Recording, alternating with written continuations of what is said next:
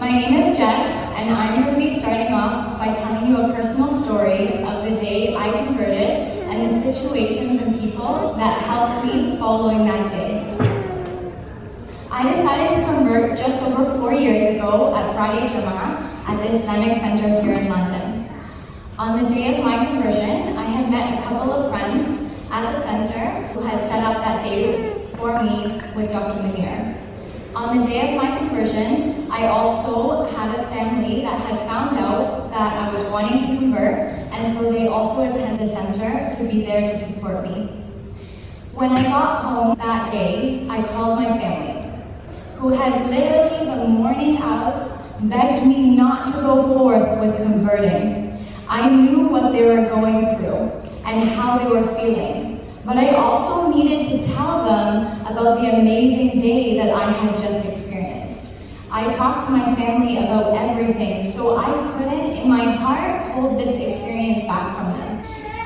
I spoke to them about how as soon as I finished saying my shahada, the whole women's side of the mosque was lined up behind me to be ready to hug me and congratulate me and welcome me into Islam. They were handing me pieces of paper with their names and their numbers, as they were Quran teachers and Arabic teachers, and they were telling me, I'm just here for you to talk to me if you need to call. I told my parents about this amazing family that as soon as I had finished my shahada, they had given me flowers and then took me out for lunch, and how I would be going to sushi that night with 2 other of my Muslim friends that were there with me at the mosque that day. I told my parents that I had never felt community like that before. I had never felt love from strangers like that before. If there is one thing that my dad to this day says, is that he misses the feeling of community in North America. It's just not the same as it used to be when he was growing up. Now, community can really make or break a convert. And when I say that, I'm not talking about whether there is a community present. I'm talking about, was that convert brought into the community and accepted? And if so, how? And if not, why not? One of my dad's biggest fears for when I told him I wanted to convert to being Muslim was not what you expect from the media. It was that I would not be accepted by the Muslim community as a white Canadian female. Whether that meant with making friends or when I wanted to get married and that family not accepting their son to marry me. My dad feared that I was chasing a life that would cause me pain, not physically, but emotionally. When you raise a child and you put your whole effort and love into them, and they choose a different pathway from what you have raised them on, and then that pathway leads to pain and rejection or loneliness, that would hurt any parent. You want your child to succeed in everything that they do. You don't want them to ever struggle. And converting to Islam in itself can be a struggle. And that convert may lose a lot of old friends or a lot of family. So when they're not brought into the community, the Muslim community, and they're not making those bonds or those connections, then they're essentially losing most of the people that they're close to, and that can be very lonely. So when I told my dad about the day that I had experienced at Jummah prayer, it was like Allah had opened his heart. SubhanAllah. He went from begging me not to in the morning to telling me that I had chosen the right path, that I had come to the fork in the road and made the difficult choice. And those who are enlightened choose the difficult option when they're faced with a decision. He was genuinely happy for me. Now, my talk today is not about my family accepting me becoming a Muslim. It is about the London Muslim community becoming my community that day. And I'll tell you how that happened for me. Those 2 friends who arranged my shahada with Dr. Munir are a married couple. I spent week after week at their house for dinner or with their families. They were my lifeline, the two people that I felt closest to, my solid ground as my whole world was turning upside down. Everything in my life was changing, but their support and their guidance made everything easier for me. Their lack of judgment and their ease and their compassion for Islam allowed me to develop my own love for the religion without feeling ever pressured to look or act a certain way. I am blessed to say that to this day, they are still two of my closest friends. Alhamdulillah. Now, going back to that Muslim family that also attended my Shahada at the Islamic Center, as soon as I had finished, they had come out with flowers and asked to take me to lunch that day. They then continuously invited me over for dinner, or out to dinner with their family, or out to lunches, or meeting for cake and coffee. Just me and their family. They made me feel like I was a part of their life. I became extremely close with the whole family. I called the grandmother Reda. She is my Muslim grandmother, and Jaddo, my Muslim grandfather. I was introduced to Noor Gardens because of this family. I got a message one day that they wanted to invite me to a fundraising dinner. They had already purchased my ticket, and all I needed to do was just go. That was my first event and fundraiser as a Muslim, and little did I know, I actually met my future husband there.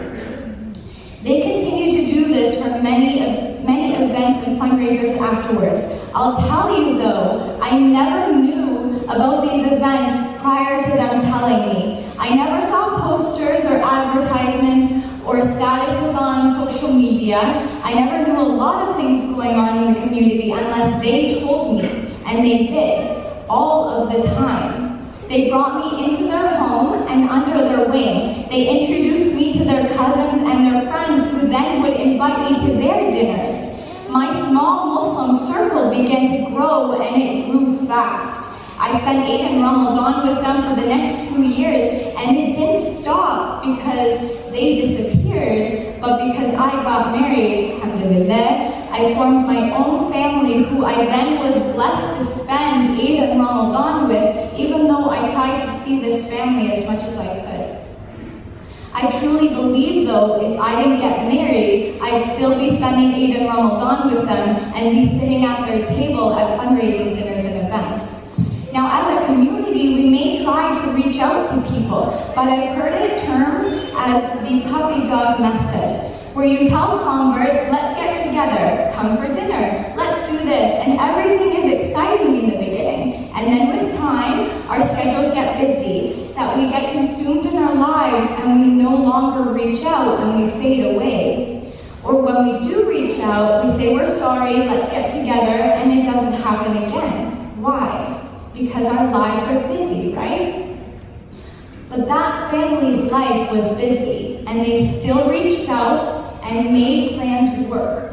Now, on the flip side, as a convert, I was very open to spending any opportunity I could with them. However, I do know that converts can be shy and may not want to reach out, and they may feel like they're imposing on families or individuals, and that was also me at times.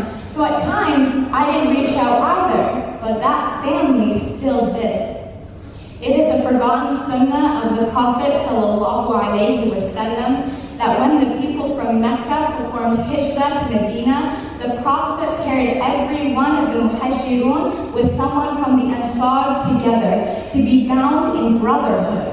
He did this to create an easier assimilation for both sides to form that strong community. These pairings of brothers formed such strong bonds that at one point they were to receive inheritance if the other died, just as family would. It wasn't until a couple of years later that the inheritance was then deemed for just blood relatives, but that was after deep bonds had already been formed. Ultimately, the bonding of these brothers helped create the successful community in Medina. Now, sisters and brothers, I'm here telling you that there are a lot of converts in London, for one, we may not know about, And for two, don't have people to make them feel like they are a part of this community. There's a term I've always used because I've experienced it myself. I call it the convert crash. When one converts to Islam, they often surge on this spiritual high, dive headfirst into the religion, but 6 months down the line or so, they crash, and they crash hard. And when we crash, who is around us? When I crashed, I had that married couple, and I had that family to lean on, to find my footing again, to allow me to discover that balance that consisted of spiritual connection and a knowledge base. I'm here telling you that a big reason why I am personally here today is because Allah put those people in my life and they stuck around and kept me in theirs. So please, let's not continue to allow that sunnah of the Prophet to be termed the forgotten sunnah. I urge you, create deep connections with each other and bring people into this community, whether that be converts or newcomers or people from different cultures. I know it helped me. I'm sure that it would help them. The community is only as strong as the bonds that hold us together. I have a lot to thank for putting the London Muslim community in my life, so I have an urge to give back to community and the Muslim Ummah. So alhamdulillah, I started Jebel Hijabs with the intention to give back even in the slightest of ways. So a portion of our profit goes towards Islamic Relief Orphan Sponsorship Program. Being a part of community can make all of the difference. I know it did for me. Thank you.